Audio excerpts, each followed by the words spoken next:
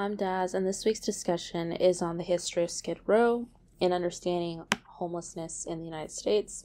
We'll get into it after a message from our sponsor. Friends, as the world gets more dangerous with every passing day, it's time to make sure your family is prepared for severe food shortages ahead. That's why My Patriot Supply is going the extra mile to make the emergency food as affordable as possible. How? They're taking $250 off their 3-month emergency food kit, which is the minimum your family should have. This kit provides delicious, easy-to-make breakfasts, lunches, dinners, drinks, and snacks for one person for 3 solid months. Get one for each member of your family while you're able to save $250 during this timely sale, which ends soon. Remember, My Patriot Supply is the nation's largest preparedness company with millions of families already protected. These 3-month food kits are in stock and ready to go. Your order ships fast and free and arrives in unmarked boxes for your privacy. Go to preparewithdaz.com. Those who know what's coming are using today to prepare. Are you?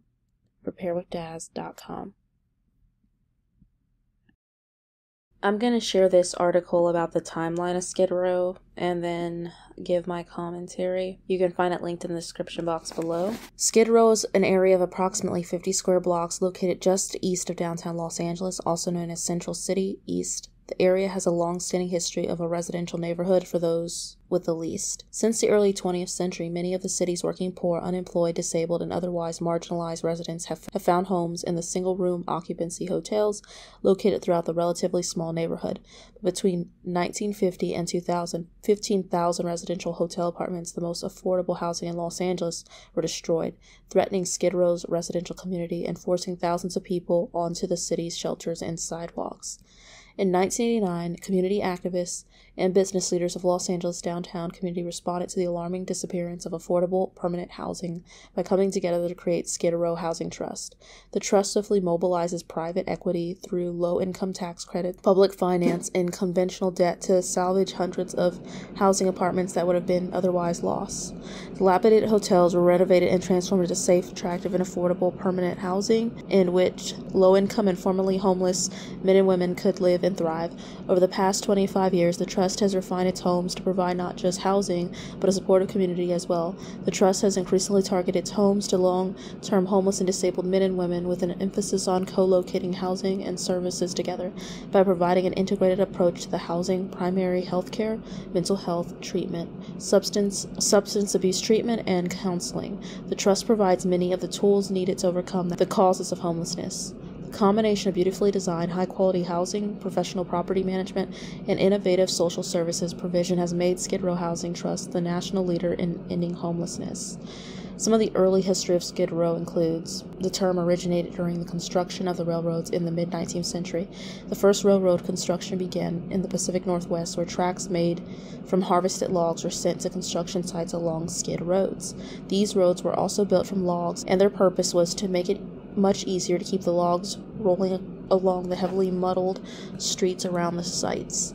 The workers who built the railroads were mostly transient immigrant men, as the construction hold business that catered to these men sprang up, usually brothels and taverns for the most part, since the men were far away from their families and homes. Single-room occupancy SRO hotels were built to house them. When the men were working, they had money to spend on prostitution, liquor, and hotels, but employment was often seasonal and scarce. When the men were out of work, they wound up drunk, often sleeping in the streets. Alcoholism grew among their population of men. The religious community responded to their needs by opening shelters to house, feed, and proselytize the men.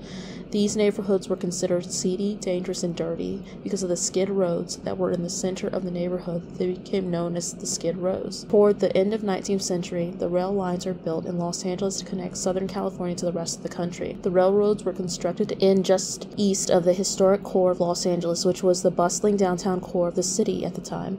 As in the other urban areas, the brothels, bars, SRO hotels, and missions developed to serve the men who worked on the railroads and later men who traveled west on the railroads in search of work and opportunity.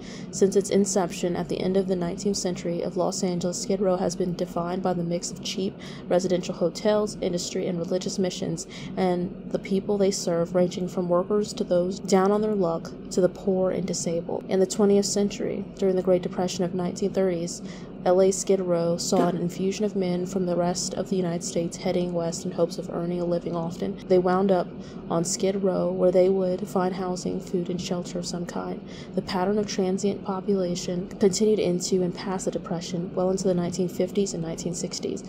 But the 1970s saw a dramatic and profound change, where once the population had been dominated mostly by men who suffered from alcoholism, the 70s brought Vietnam veterans and heavy drug users, in addition to legislation was passed to deinstitutionalize hospitals serving individuals with severe mental illness.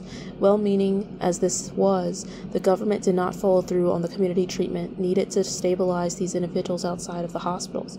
With nowhere else to go, many wound up on Skid Row, where services and shelters were the only help available to them. In the 1950s and 1960s, many of the residential hotels fell into despair. The city increased building and safety code enforcement of the residential hotels, and many owners found it cheaper to demolish the hotels rather than comply with work orders.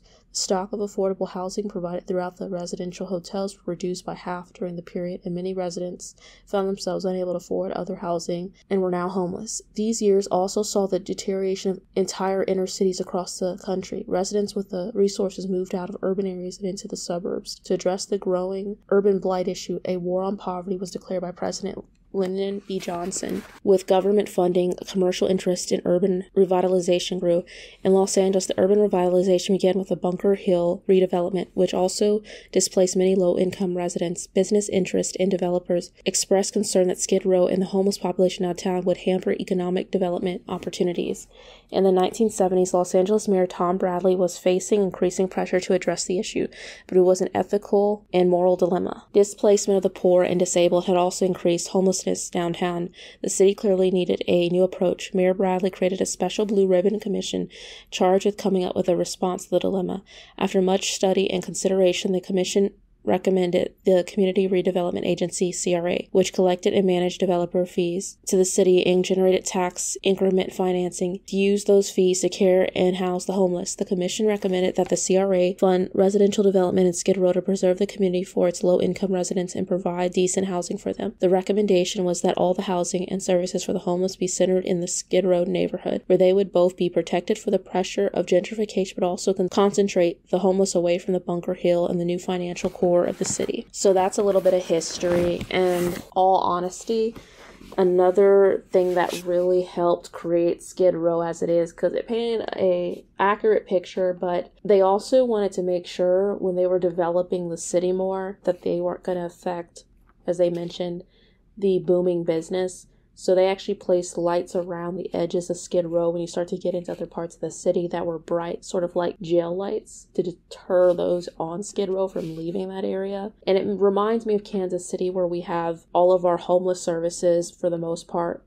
in a concentrated area. So while you will find people who are begging at corners of areas outside of that region, or you might find occasional encampment, for the most part, most of them stay within that area. And a lot of cities have their own version of Skid Row in the United States, where they kind of know this area to be the homeless place, and people, for the most part, don't really go into it other than passing by. San Francisco has a similar issue with Howard Street, and then here up in Vancouver, there is a street known as Hastings Street, which is filled with homeless tents. The idea of containing the homeless, which a lot of times comprise disenfranchised groups, those suffering from severe mental illness, substance abuse, those who weren't able to afford housing. This is a growing problem nationwide and then worldwide. As the price of housing continues to go up and inflation, we may see more instances like this, and probably why there's more of an emphasis on social services given these issues. I'd like to know your thoughts on Skid Row being created and how it's ballooned into an issue if you live in the LA area. I'd especially like to know your thoughts, even for those of us who don't live in the area. What are you seeing in your region for homelessness? Do you feel like your city's doing a good job of curbing it? Or do you think that even with these areas or zones where all the services are there, that it's only enabling the issue? Thank you for tuning in. Take care and God bless.